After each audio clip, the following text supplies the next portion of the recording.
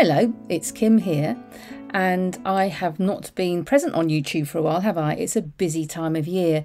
What with all my usual responsibilities, it's the time of growing and watering and weeding and harvesting and medicine making. So if I thought I don't get on with something now, you'll wonder where I've gone to, and I'd like to welcome aboard all the new subscribers as well. Thank you for coming along to this humble little channel. And since it's June, I thought the herb we must do is the one that's related absolutely to its flowering time and its veneration, shall I say, at this time of year. It's St. John's wort, or Hypericum. And yesterday on Midsummer's Day, I did a little clip as I found some up on the downlands. So let's just take a quick look at that. Skylark singing, Jasper thinking, Mally eating the herbs. Here we are on Midsummer's Day, and here's the Hypericum, the St. John's wort that's coming out. I just wanted to quickly show you the best way to harvest this. It can be a bit woody, but if you find a patch and you want to make sure that you're not going to take too much and help the plant, if you just get this top part of the plant and you can nip it out with a little bit of secateurs or with your thumb and finger, and then you end up with a little bit like that, because most of the constituents that you want are in the flowers, which has got the highest content of the red oil, the hypericum, and the leaves. So it's a bit blurry, isn't it? There we go. Beautiful plant. Welcome to Hypericum, to mean above and over, the light of and above over us. Yeah, the dogs are still hot. They're lying in the house from their walk today as well. And here's some more St. John's wort, a little bit from my garden. So let's just first of all go through the name, because I think that helps us embed the plant in our understanding. So the Latin is Hypericum perforatum, which Hypericum means to be over and above, and I think it's related to iconography as well.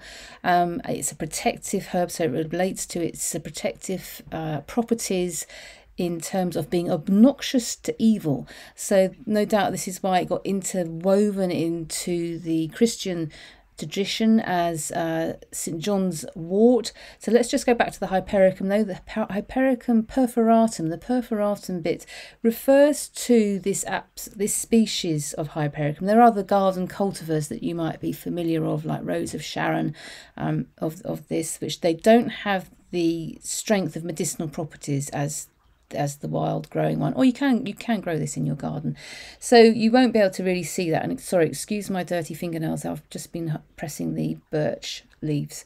So within the little leaves there's little pinprick holes which are full of oil glands, as there are on the flower heads, which I don't think you can quite pick up here, and that's part of the really active constituents that we like for Hypericum, the hypericin oil, which is a very red oil. So what you can do is gather this, pack it into a clean jam jar, pour some olive oil, or maybe sunflower oil, but olive oil is better, I think, and leave it in a sunny place for a couple of weeks, and you'll just see all that red oil come out. Or you can put it in the oven at a very low heat, and again strain it off, and you'll get the lovely oil.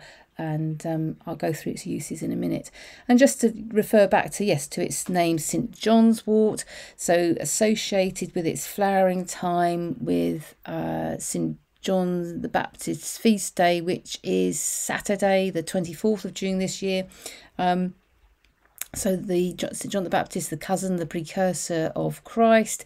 So again, these sort of protective forces, this understanding that there was traditions of collecting this herb on the eve of the saint's day, passing it through a fire, and then it was being cleansed, and then people would hang it outside their cattle briars and outside their houses for protection. And also there's a prayer, I think there's a prayer that goes with St. John the Baptist, which talks to the ability to speak boldly to truth. I'm all for that in our day and age. So historically, let's think about how herbs are used. And part of my thinking has been lately is of how we keep our knowledge of herbal medicine alive. And it really would have been central to just about every household and every village understanding. You'd have your wise women, wise men, who would know how to use certain plants for all sorts of conditions.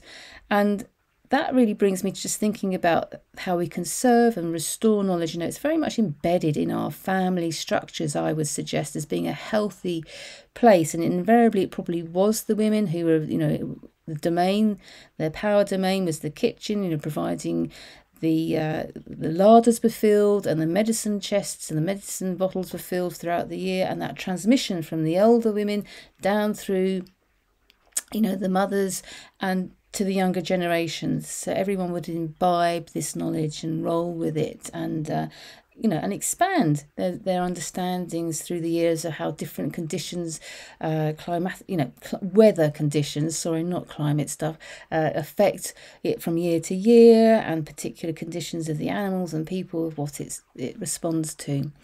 So I'm very much a proponent that we keep our knowledge embedded within our family structures.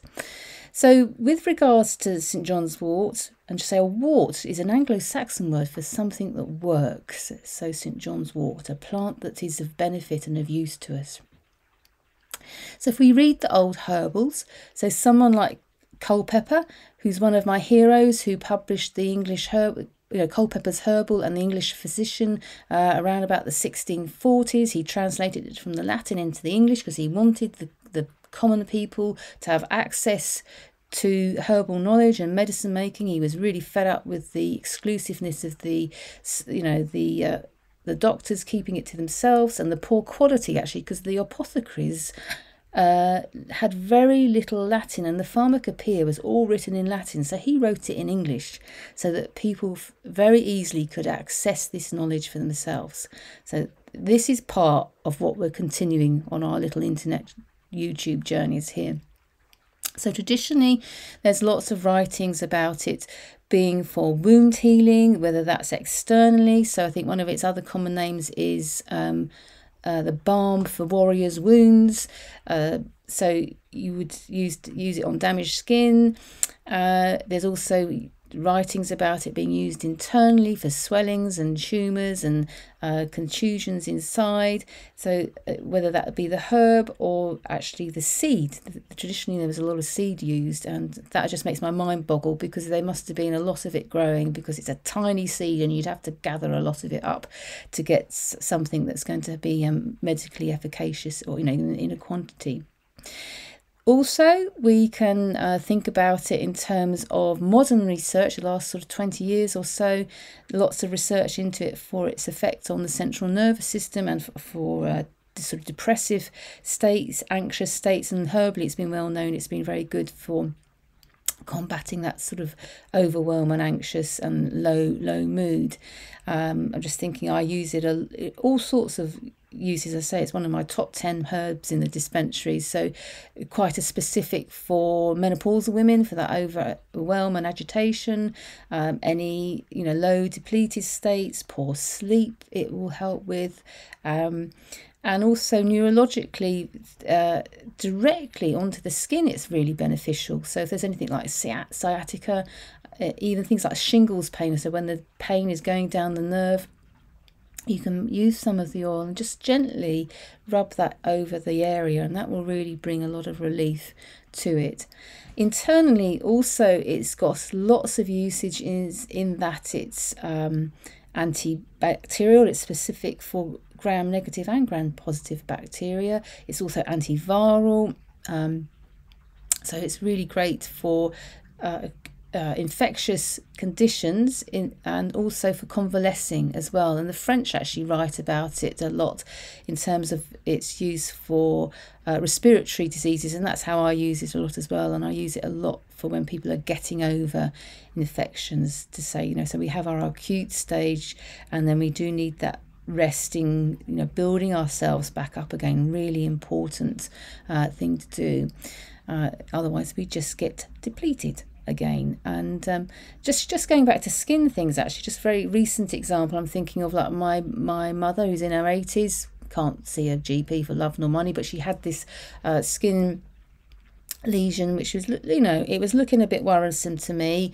But I said, well, let's just put some St. John's wort oil on it. And actually, because she thought it might have been an old wound that was just irritating her, and actually overnight, the first application she did, the whole thing changed and really calmed down and has disappeared. So that's just really a little example of how powerful it is in its application. You can also use it, it's really great for children bedwetting. So at night, you can make a tea of that, because it just helps actually the nerve endings and that feedback message. So this is a really quick rattle through of what you can do. So you can make the oil, you can then actually heat the oil and add a little bit of beeswax, and depending how much you add, you can then get a soft ointment or a harder ointment. So that's one way you can use it in the home.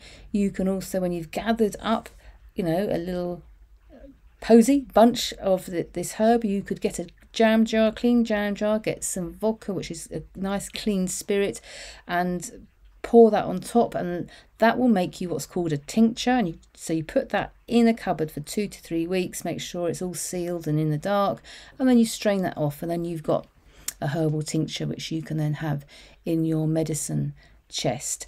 So that is a really, as I say, quick rattle through of Hypericum. I need to go out and gather some more. I make litres of the stuff. I've got some growing in the garden, which interesting is slower to mature than the stuff out on the downland. But I hope you go out and are able to find some and maybe do a bit of guerrilla herbal gardening yourself, in that if you've got a garden, you start to grow it yourself, or scatter some seeds along some footpaths, so that we take care of our land in the proper way and make sure these plants are around us, because they are our medicine chest. Despite the forces that would rather we didn't know about them, and don't want us dependent on things that come out of a factory. There's so much we can do for ourselves. So thanks for listening. Sorry it's been such a rattle through, and I hopefully will then make myself ping a few more videos out on some other herbs that I'm working with. May you be well, and see you again soon.